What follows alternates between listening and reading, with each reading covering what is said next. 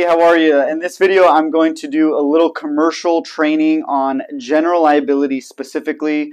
I've been talking about how I believe that the personal lines market is really, tightening up. It's becoming harder to sell personal lines products. So I've recommended for what I'm doing for myself and my agency here is a little more focus on the commercial side during this 2022, 2023, possibly even 2024 recession time, which we can't predict and we don't know what's going to happen, but we do know what's happening now, which is the personal lines market is taking a bit of a hit. It's tightening up, at least here in California. That's what I'm seeing, and this is where we're pivoting a little bit of our focus. So I want to kind of keep that consistent with my training and my videos. So we're going to talk about commercial today and how you can understand it a little bit better. So if you are just kind of getting going and want to get your feet more wet with commercial, and hopefully this can help you understand a little bit better. So let's dive into it.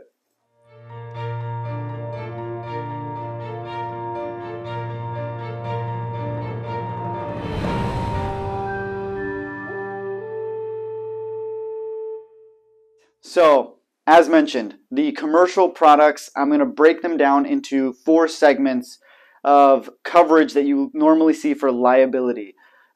General liability is a specific policy, but liability in general for commercial insurance. I'm going to talk about that and break it down into the 4 main buckets that exist for potential claims. Like there are really only 4 buckets of coverage that really kind of exist, and I'm going to lay them out so that you can understand in a liability standpoint.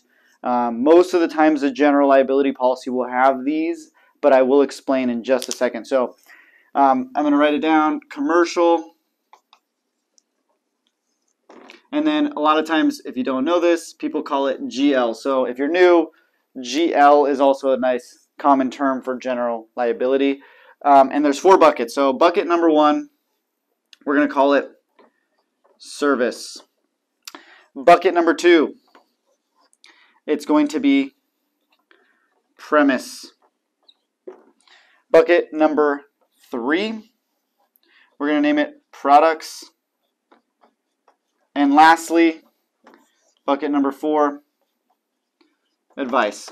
As mentioned, these 4 buckets are the main areas for potential claims that, basically a lawsuit for your business. If you have a commercial business, these are the 4 potential buckets of claims scenarios that could happen for liability.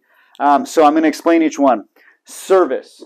So if you're a plumber, a painter, an electrician, and you provide a service, you go into somebody's home and you're fixing their pipes, or let's just say you do commercial and you do electrical wiring for commercial buildings and it causes a fire because of the electrical wiring. Or if you're a painter and your bucket, as simple as your bucket falls off your ladder and it hits just a random bystander on the street in the head and they want to sue your business.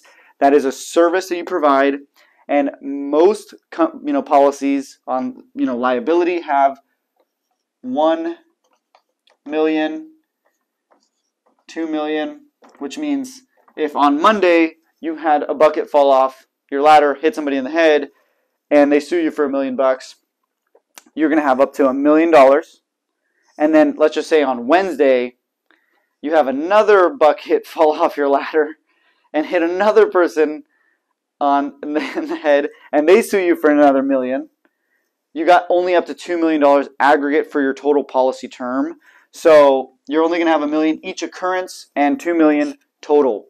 That's pretty standard general liability coverage. So that's for services provided. Hopefully that makes sense if you provide a service. So next thing is a premises. So let's just say you're a restaurant, or let's just say you're a painting company, same thing, and you have an office or your restaurant location, and you have customers coming in and out of the office or the the restaurant space. Even here at this office, like my insurance office has general liability. If customers pop in here, they rarely do.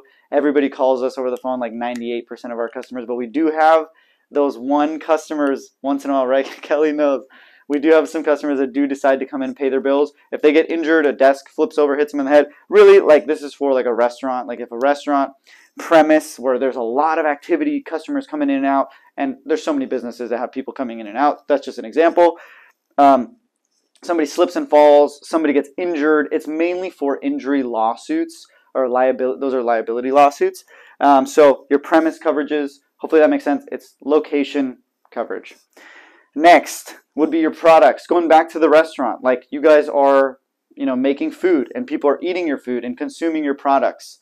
If they get sick, your products coverage is usually called products and completed services on your general liability policy. That will protect you for your products. If somebody gets injured because you have a lotion you're a lotion manufacturer and you're distributing new lotions for people, and it's causing them to have huge skin reactions and even cancer, God forbid. Boom, your product's liability coverage will protect you for the lotions that you're distributing, or let's just say chairs. Like you have a chair that you manufacture and you distribute. Boom, somebody falls out of the chair, they break their hip, they break their back.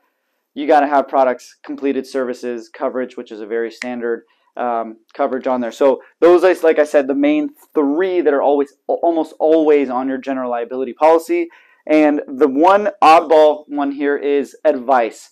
So if you're giving advice in your service or your business, like for example, there's a lot of contractors out there that give advice. Like they are actually just doing designs. Like they're not even actually physically doing the work. Let's just say an electrical or a construction design company. They are purely giving designs and consulting and advice on how to build something. And if those designs fall through and they cause some real damages and injuries to people, this is more so called professional liability. So I'll write that down here. Professional, also known as E&O. Insurance agents need E&O. Real estate agents need E&O. They're advising you and consulting on stuff that can make people lose money. People can get injured. Stuff like that. Not necessarily insurance agents. Like we're not advising people on stuff that they could possibly get injured, but we're giving people advice that could cause them to have financial losses, serious financial losses. Like if I give bad advice on an insurance policy or mess something up, that could cause a claim, so a liability claim. So those are the main things, the main four buckets. Those are the kind of scenarios of lawsuits that can, stuff that can lead to lawsuits in a business. And this is very, very general, kind of, bird's eye view, high level understanding of commercial general liability, and always, keep it at $1 million, $2 million. You don't want to go lower than $1 million, $2 million. You can on certain companies, but highly recommend. That's the most standard, industry standard coverage. So hopefully that makes sense. Hopefully that gives you a better kind of idea and just a better understanding that helps you sell more commercial insurance. If it does, leave us a thumbs up, subscribe, ring the bell. We'll continue kind of doing some of these training as well, just to kind of help people understand the products and clearly position themselves to be in a place for success. So that's all I got. I hope that did help you, and give us a thumbs up if you can. Comment something below if you think there's anything we should add or any videos you want to see in the future. Please let us know. Let us know about anything you guys are seeing that you want. We read all the comments. I get in the comments. I reply to stuff, and I want to make sure that I'm giving the audience what they want to see. So really appreciate you guys. We also hit 4,000 subscribers, so we're on upwards and onwards to 10,000. That's the goal. So we'll be there very soon, and really appreciate you guys. Hopefully this helps. We'll see you at the top. See you soon. Peace.